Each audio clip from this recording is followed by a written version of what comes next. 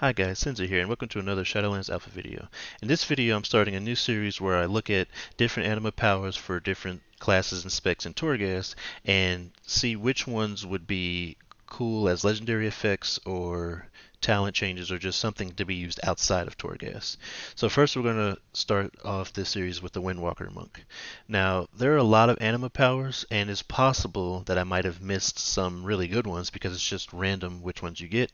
So if you happen to know of any cool ones that I don't talk about in this video, then go ahead and leave a comment so then we can kind of have a discussion on what other types of effects would be cool. So starting off, we're going to go over hit scheme. I do not have hit scheme currently on this run, but it makes your blackout kick deal it makes your blackout kick increase the damage of your next keg smash, rising sun kick, or fist of fury by 25%, and it stacks up to 4 times. Now, this is made so that all specs are able to use it. But because of that, Windwalker Monk also will, they can benefit from either increasing their Rising Sun Kick or Fist of Fury. If I were to put that into a legendary effect, for instance, or even a talent, though I think it would be a good legendary effect, I would personally, I think I would like it to only affect Fist of Fury, because you're going to be using Rising Sun Kick a lot more often, and it's going to be because of the cooldown reduction for Blackout Kick. It's going to be pretty unlikely that you'll actually be able to get that stacked up as much as you want. Plus, you're going to want that extra 100% damage on Fist of Fury over Rising Sun Kick. So I think if you only make it affect Fist of Fury, you'll be able to get those 4 stacks each time, and your Fist of Fury will just hit really hard. So I think that would be a pretty cool effect. Now the next effect is another one that I do not have, but it's really great. It doesn't really affect damage, but it's a really cool like movement and utility type of thing. So what it does is, whenever you roll, it'll automatically cast Tiger's Lust. So what will happen is, if you have Tiger's Lust ready to be used and you roll, it'll automatically cast it and it'll go on cooldown. However, even if it's on cooldown, when you roll again, it'll cast it and it'll just reset the cooldown.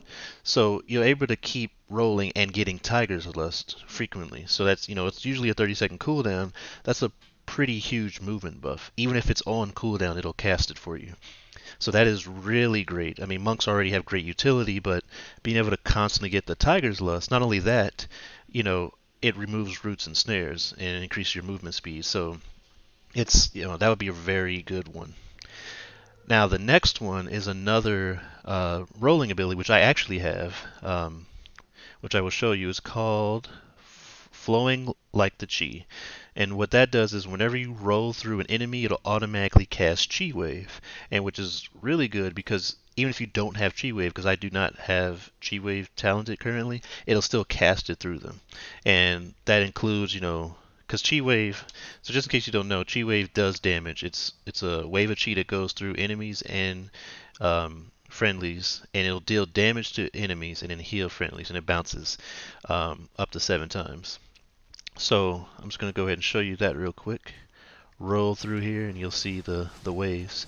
And it looks really cool because you just, you see multiple waves going through there.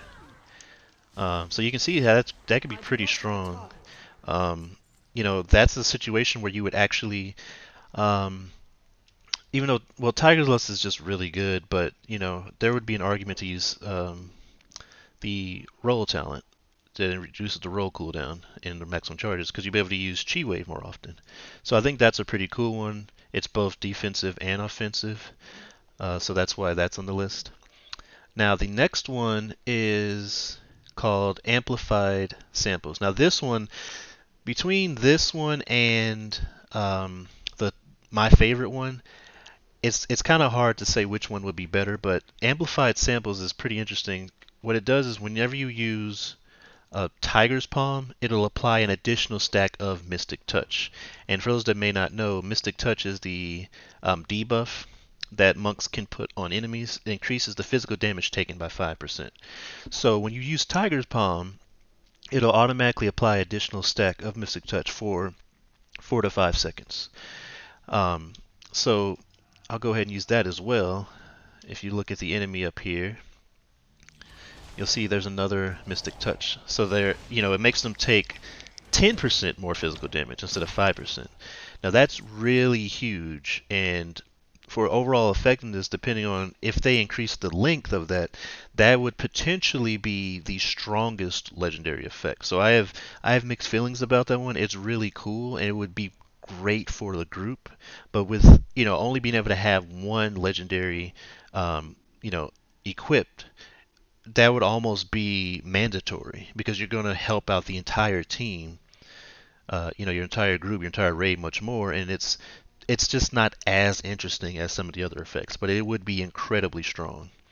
Now, and then the last one that I'm going to go over is called uh, Rushing Tiger Strikes, and this is my favorite one because it basically makes Tiger Palm into a charge.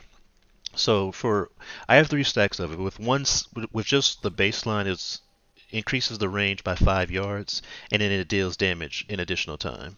So with 3 stacks, it increases the range by 15 yards and deals damage 3 times. So you'll be able to see, yeah, it just charges in and then does the extra damage. So it's really cool. Obviously, you would have to balance it to decide what is the best way to do it.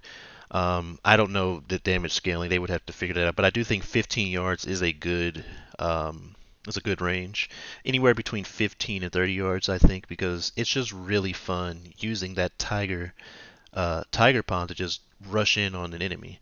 Now, it doesn't have to necessarily deal damage that many, 3 additional times is kind of a lot, but even if it's just like an additional time, I think that would be a really cool legendary effect. And if that was based on the powers that I've seen so far, if that was a legendary effect, that would probably be one of the first ones, if not the first one that I get. Um, so one more thing I wanted to mention with Rushing Tiger Strikes, potentially in order to kind of keep the legendary interesting, if they did amplified samples, for instance, where you apply the additional Mystic Touch, they could actually roll that into the Rushing Tiger Strike, kind of combine them into one legendary. Make sure it's not too overpowered, but that way you can maybe just do damage one additional time, or not even do a damage additional time. Just give it the charge effect, where you just charge in and apply an additional stack of Mystic Touch. I think that would be a very great legendary. It would be powerful, it would be unique, and I don't think too overpowered, especially if it's considering Tiger Palm has a cooldown. If they did that, um, they could keep it at like the 4 to 5 seconds. Though I do think that it would be um, better to, yeah, I think it is like 4 seconds because I've noticed whenever I use Tiger Palm to get that buff and then I try Fist of Fury right afterwards, I'm not able to get an entire Fist of Fury cast. So I think maybe they did it like 5 to 6 seconds, then that would be good and increases the entire party's damage, and it's really good. I think it's a really cool um, idea for a talent. I mean a legendary. So those are the top 5 anima powers that I think would be cool legendary effects or talents.